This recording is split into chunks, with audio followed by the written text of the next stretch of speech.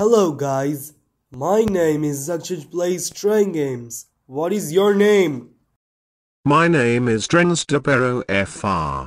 And we are going to tell that why Train and Rail Yard Simulator removed train horn passing effect.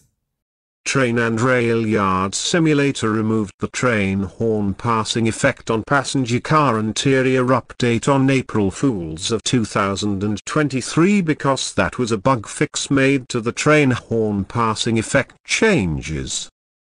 And many guys had told to the developer of Train and Rail Yard Simulator that the train horn passing effect should be brought back in the next update of Train and Rail Yard Simulator. I know, dude, you have the most right answer, and congratulations. This feature had been accepted. Thank you, dude. No problem. And we will see you later. Goodbye. Goodbye.